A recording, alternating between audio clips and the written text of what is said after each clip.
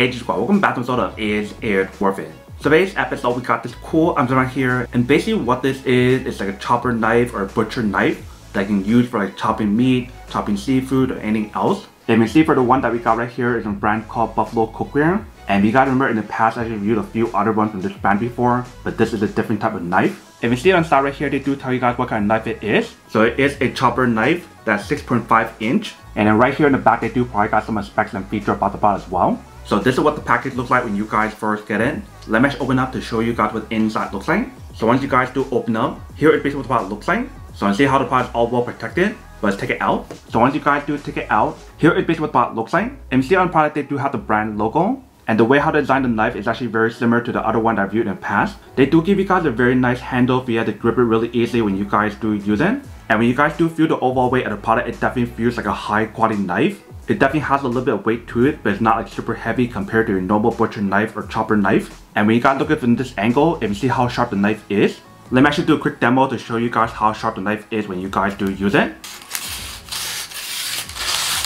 Alright, so you see how sharp the knife is when you guys do use it. But the way how they design this knife is not really for you guys for slicing stuff. It's mainly for you guys to chop stuff that's actually really hard. Maybe like chicken bone or like seafood, like fish. Basically anything that a regular like santoku knife or a regular knife in general cannot use for chopping stuff. That is basically where one of these actually comes in handy. Like I mentioned, if you guys see my previous video, I actually reviewed another knife from this brand, which is basically the santoku knife and the 7-inch butcher knife. The butcher knife is actually very similar to this one, but basically for the butcher knife allow you guys to use for chopping stuff and slicing stuff. But everything in terms of the material and design is actually very similar if you can see. Like even when you guys do feel it, it does feel like a high quality material. But here is basically what the knife looks like on this side, and here is other side. And then for this part here, they do give you guys a very nice material that's like non-slip material to give you guys a very good grip when you guys do hold it and grip it. And for the material that they use on here, they mention how it is rust resistant, same as any of the other knives that's from this brand as well. But even if they do mention how it is rust resistant, I do recommend that every time when you guys finish washing it, you still want to wipe it down to prevent any rust, just in case. But here is basically what the product looks like.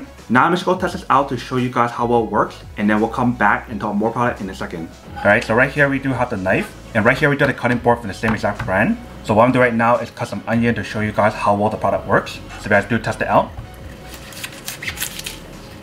And you see when you guys do slice on here, it doesn't really work too well because it's mainly designed for you guys to use it as a chopping knife. So if you guys want to slice stuff, you probably want to get this knife from the same exact brand, which is santoku knife. So we go like this. You can see how much better it works. But once you guys get to somewhere like this, you guys can definitely use the chopper option and chop it. So just like this. And see how well the product works when you guys do use a chopper knife. Let's continue chopping the onion to show you guys how well it works.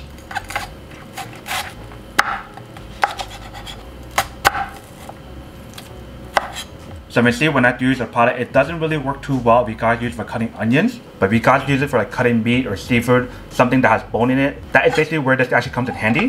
But if you guys do slice something like onion or something, you probably want to use a santoku knife like this one. So just like this.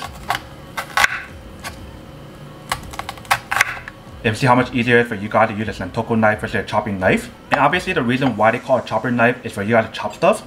So let's say for example, if I want to chop this onion right here.